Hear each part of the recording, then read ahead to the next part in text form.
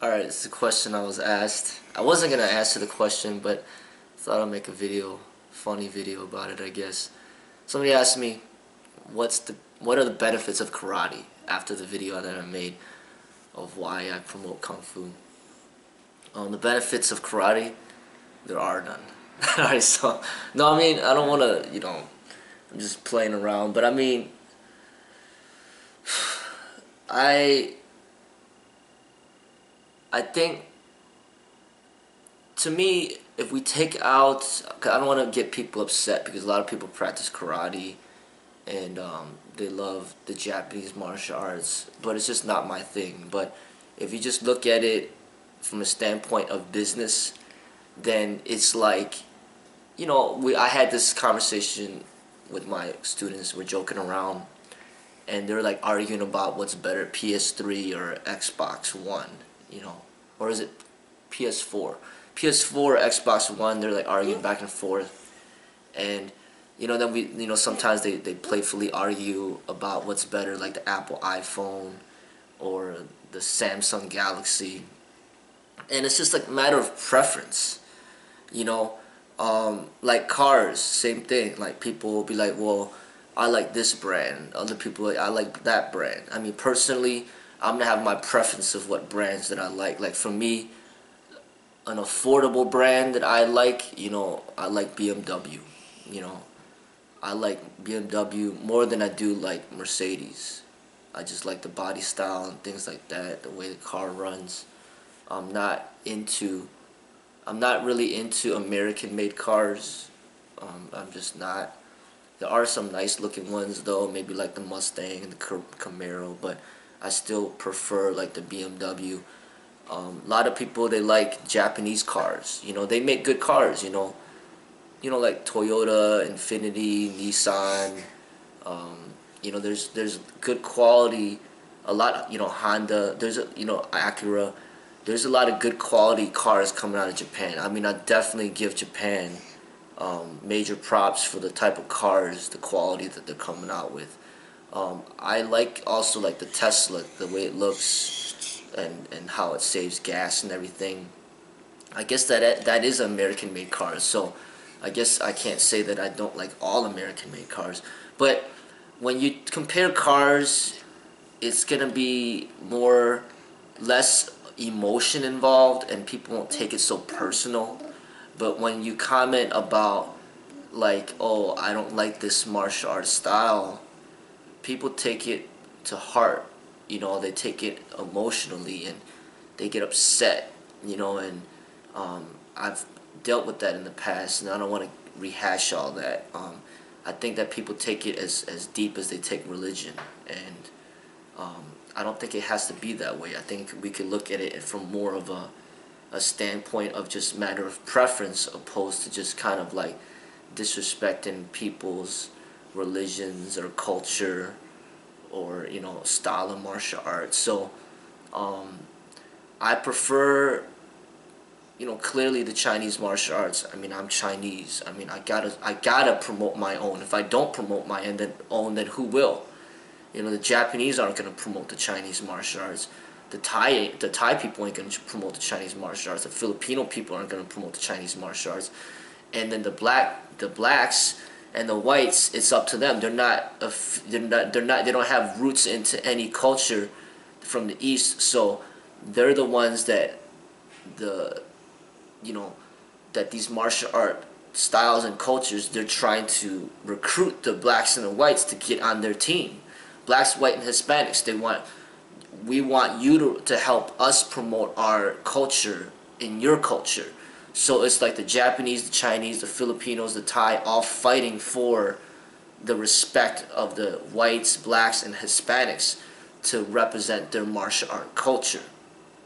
And then the whites could be like, well, I don't want to represent martial arts, I want to represent MMA, or I want to represent boxing or kickboxing. They want to represent sports. But then there's going to be some, blacks, whites, or Hispanics to be like, I want to represent a martial art, and they have to choose which one that they want to help promote and represent. So I'm not going to be promoting Japanese martial arts, no matter it be karate, no matter it be jujitsu, no matter it be aikido or judo or any of that stuff. I'm not gonna promote none of it because I gotta stay loyal to my own people and what I want to promote. I gotta be more focused with my direction. You know, like I understand the ideal of, hey, promoting everything, but it's like you can't run a business like that. You can't be like, oh, I'm gonna open a restaurant and I'm gonna sell all foods from all over the world. You can't. You know what I mean? You just can't. I mean, everybody's gonna have their focus, and even they got some Asian restaurants, they call it Pan-Asian, where it's like a mixture of like Japanese, Thai, and Chinese. I mean, they're all similar, but even the Pan-Asian restaurant is still gonna have their focus. It's just more, maybe it's hidden from the public, but their focus is probably the Chinese, and then they just sell a little bit of the Japanese and a little bit of the Thai, and then they just call it Pan-Asian. But really, like some of us might truly be a mixture of all the cultures, like my wife, or more of the cultures. I mean, we can't all say that we're all races. In a way, if we eliminate and abolish all races, then we are one race, the human race. But people don't look at it like that. They'll be like, well, what country you from? And then people will be like, well, I'm from Canada. Other people will be like, I'm from Mexico. Other people will be like, I'm from US. Other people will be like, well, I'm from Africa. Other people say, I'm from China. I mean, you cannot be born at 50 different countries at the same time. You just can't.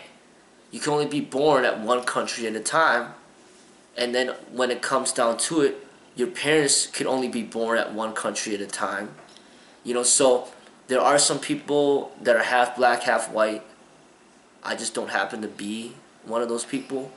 There are some people that might be a mixture of different races. So my wife, she claims Thai, Vietnamese, and Chinese.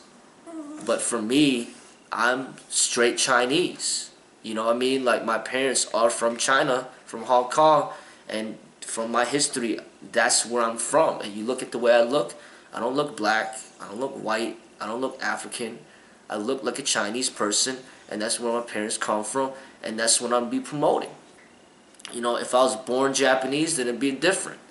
But I'm not. I'm born Chinese, and I ended up being born, being born in America. So I'm pretty much like naturally an integration of America and China. So East and West. Now, when it comes to, the benefits of karate, I mean, I'm not going to promote karate. I just won't. I mean, I'd say the benefits are because they're doing things the wrong way, then people will search for the right way to do things. They'd be like, well, karate's this way. What makes Kung Fu different? Well, this is what makes Kung Fu different. And because karate serves as a contrast, then it gets people to better understand why Kung Fu is better. I mean, like in my opinion. Like I know people are going to be upset, but you don't have to be. It's like what's the benefits of like a Ford Focus compared to BMW like 7 Series?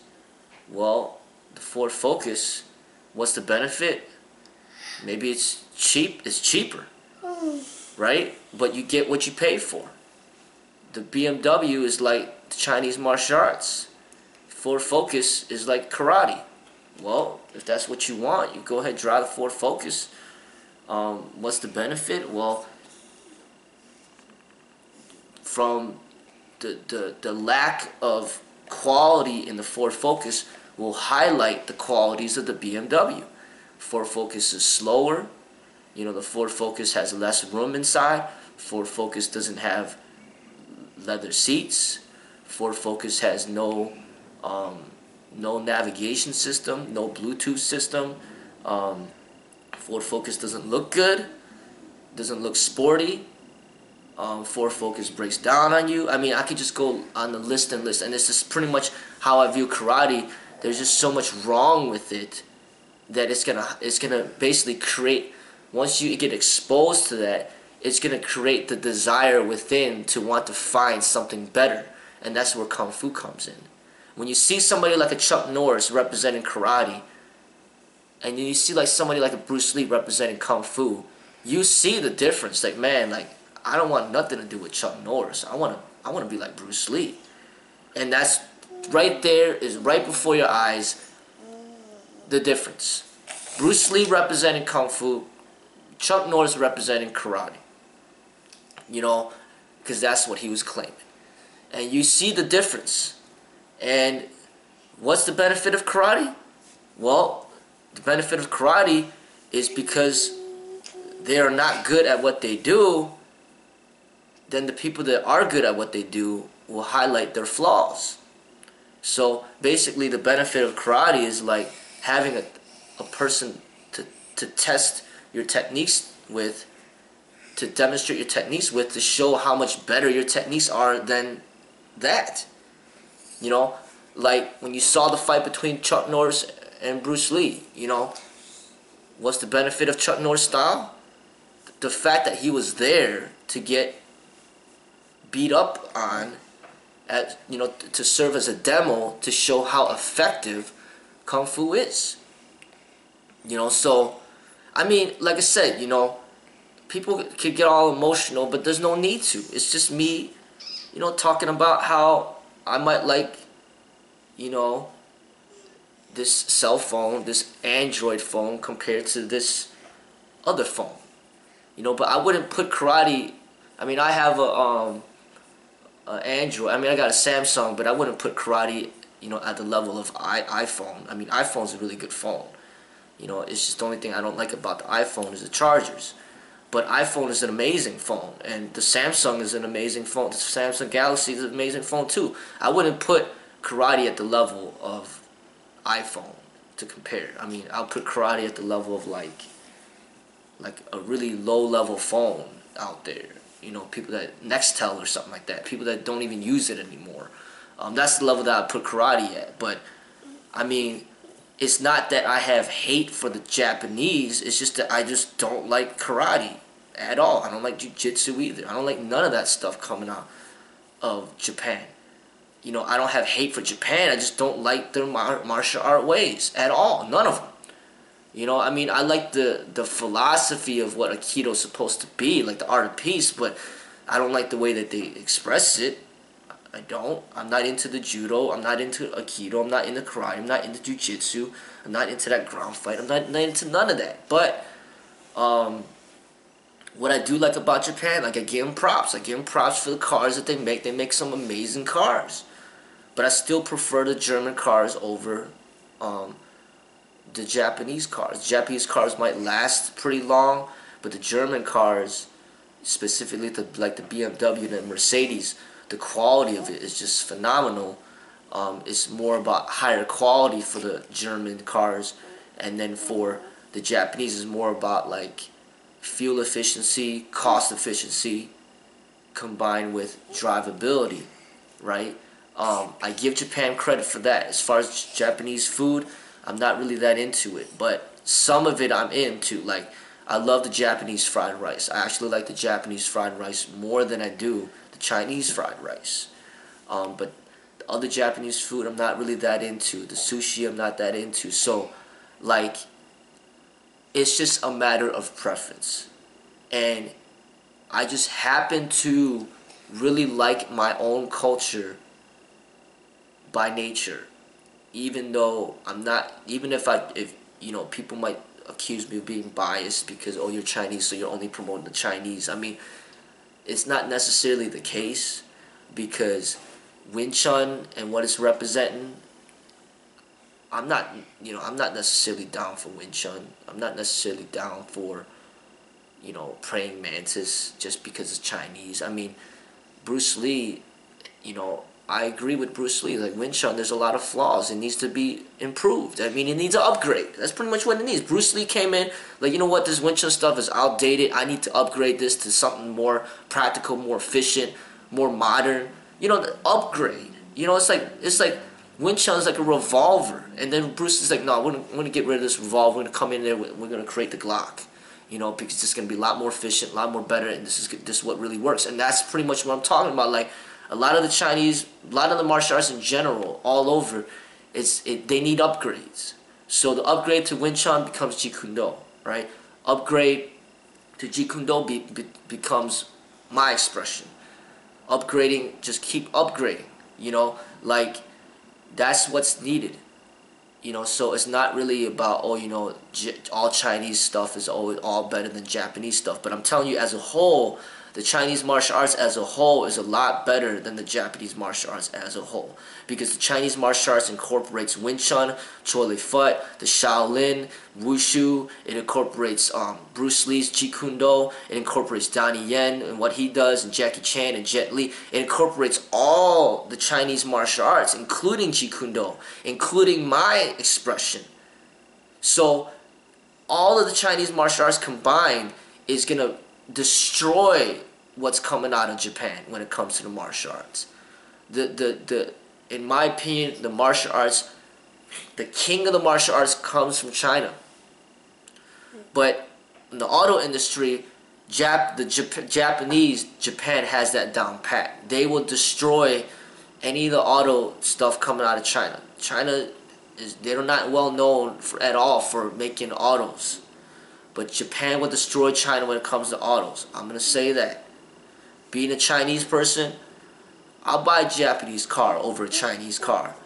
So I'm just telling you, it's not just about, oh, you know, everything coming out of China is the bomb because I'm Chinese. I'm not saying it like that. I'm just saying when it comes to the martial arts, I honestly feel China is the top dog. It has everything. You don't need to go anywhere else. You don't need to go to Japan. You don't need to go to Korea. You don't need to go to Thailand. You don't need to go to the Philippines. You don't need to go anywhere. The martial arts, China is the top dog, and it will stay the top dog forever because that's where it originated, and it has the most styles, and it just has everything. I mean, Bruce Lee improved upon the Chinese martial arts so much to the point where you can't really improve it anymore because it's already all there. The only thing that you can improve upon it is just basically integrating the firearms and things like that, which America is all about the firearms. You know, America is just gung-ho,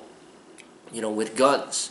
So probably Americans are the elite when it comes to military type of training with guns and all that, you know.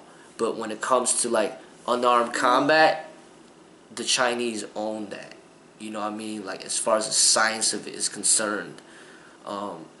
So Japan, I give them credit for the cars. Chinese, I give credit for the food. I give credit for the martial arts.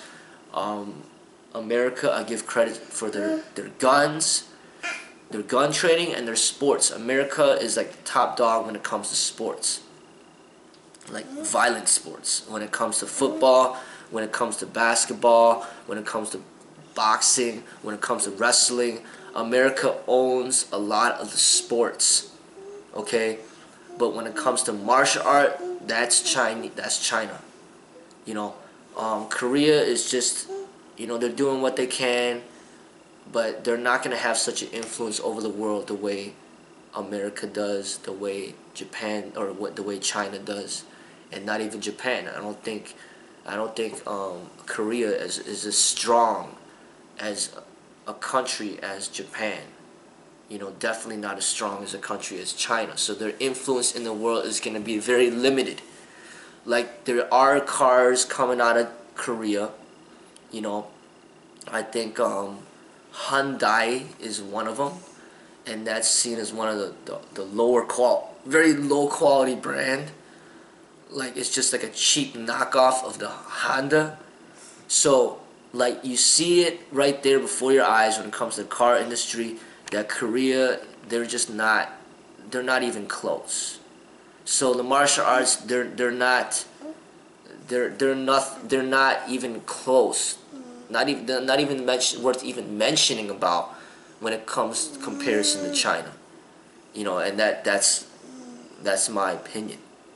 You know what I mean? And you see it in the Olympics. Look at like which countries win the most gold medals. This will show you like which country is the home to the greatest athletes in the world. Okay, so there's you know, just do your research and find out that information, and you'll see there's not that many Japanese and Korean people that are winning gold medals. A lot of the gold medals are coming from probably the USSR, America, China. You know, so like we gotta take the emotions out of the martial arts and stop getting our feelings hurt about it, and just be real about it. You know, if we're gonna compare this and that, then we could just compare it like we compare products and not get so overly emotional about it. You know what I mean? Like a lot of the stuff in China, I understand why a lot of people talk trash and say, oh, it's impractical, blah, blah, blah, blah, but a lot of it has transformed into more of a meditative practice, more as a form of exercise and fitness. It's not just all about practicality, because practicality in modern world is talking about guns, and that really has nothing to do with punching and kicking. You know, and if you're looking for strict practicality, then why are you even practicing the martial arts? You should get your gun and just use that. Martial arts is not just about fighting. You know, it's about spiritual cultivation. It's about fitness development, and it's about, you know, like a fun way of sparring and self-defense and learning something that can be useful during certain situations. And Kung Fu is what I will be promoting. You know, the Chinese martial arts is what I will be promoting. I'm not going to be promoting combat sport. That's might be what America's known for. I'm not going to be promoting Japanese martial arts, no matter what style it is. I'm not going to be promoting the Korean martial arts. I'm not going to be promoting the Filipino martial arts. I'm going to be promoting the Chinese martial arts.